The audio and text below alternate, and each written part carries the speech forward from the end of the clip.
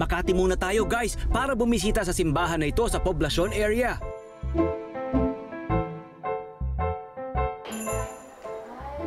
Yan. Ito ang Church of St. Peter and St. Paul. Pero noon daw, kilala ito bilang Sampiro, short for San Pedro de Makati. Tapos 1620 nang ito'y na-establish. Pero pretty much yung structure, like yung mga pintuan, from centuries ago pa yan. Tapos ni-renovate lang, pero medyo may edad na rin yung retablo na yan. So maaaring yung i-include ito sa inyong bisita iglesia. Pwede ka mag-wish. Mag-wish kasi first time na.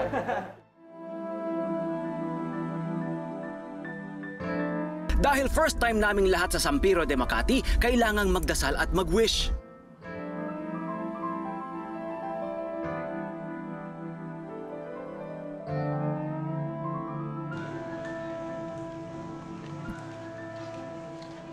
Okay, careful, careful.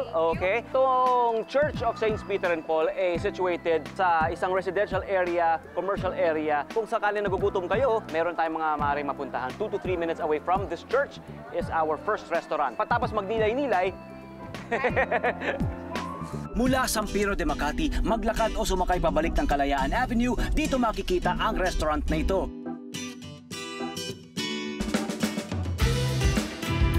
Ito ang Kite Kebab Bar, isang Mediterranean restaurant sa Barangay Poblasyon.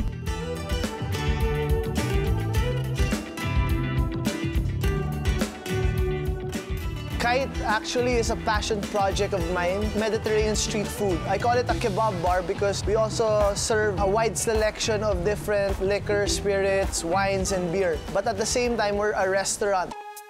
Handa na ang mga pagkain, sana ang mga tiyan nyo handa na rin. guys, welcome to Kite Kebab Bar. It's a different concept, no? Kasi kebab and bar.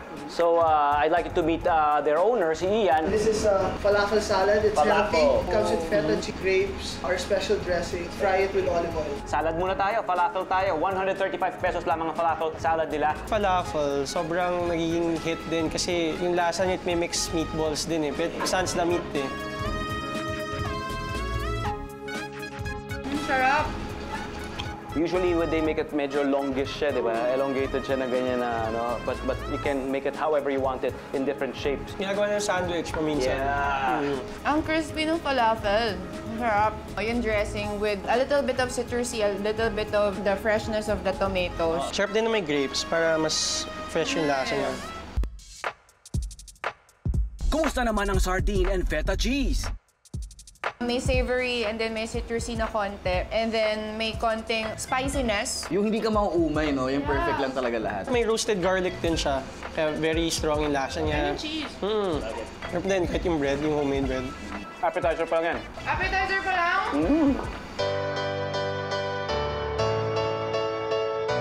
I'd like you to try some of their best sellers pagdating sa mains. Ayan. So this is another house special. Vegetarian samosa with house-made salsa. And then the chicken, Mediterranean chicken barbecue, we serve with arson, which is those who love spicy food. Ito yung mas manghang. Ito yung house special garlic sauce. This is the Japanese Wagyu kebabs. Wow! That's Ay, also cute. one of our best sellers. Keema, beef keema. Wow. This is ground beef sauteed with onion, tomato, olive oil, and herbs. Lahat ng pumasok na food sobrang flavorful ng amoy, no?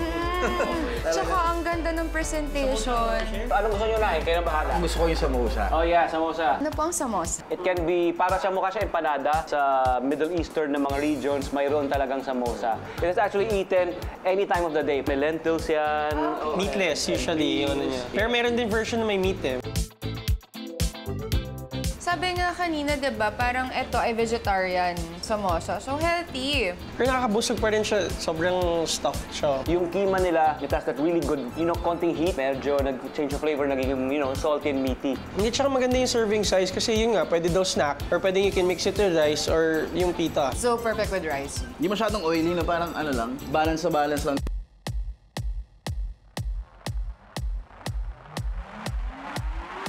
Ganda rin yung ginawa niya here. Nauuso kasi yan ngayon eh. Yung Wagyu cubes, ginrill niya with tomatoes and onions and parang nilagyan niya konting spice. Na-try niyo with the sauce. Sarap yung sauce. So, tatry ko itong maanghang. Oo, pero sige, konti muna. Arson day pangalan eh. Iba si Arson. Parang challenge eh. As in, authentic sile talaga yung parang kumain ako ng sile. Masarap yung garlic sauce. Very distinct. Yung garlic sauce talaga for the win. Wagyu, wagi. Waging-wagi.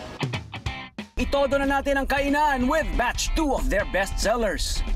Right, party time. Now we're talking. Biryani. Beef biryani is actually a dish that there's different interpretations depending on the region. Parang adobo. May lamb version kami nito at chicken, pero I chose the beef for you guys.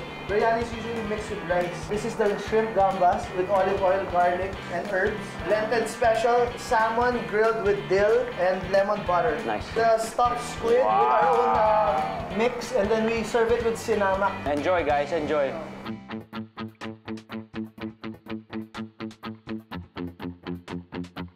Sobrang lambot ng squid. Oo, sakto-sakto yung pagkaluto. Sobrang sarap. Sariwa. Gusto ko yung portion niya, laki. Yung size ng squid, malaki. Perfect for sharing. Magustuhan din kaya namin ang salmon?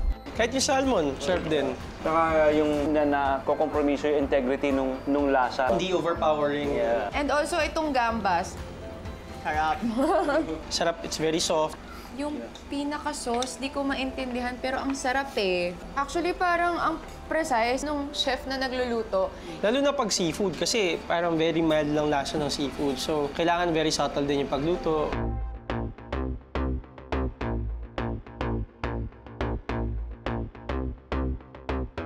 Matapos kilatisin ang mga seafood, pasado rin kaya ang beef biryani.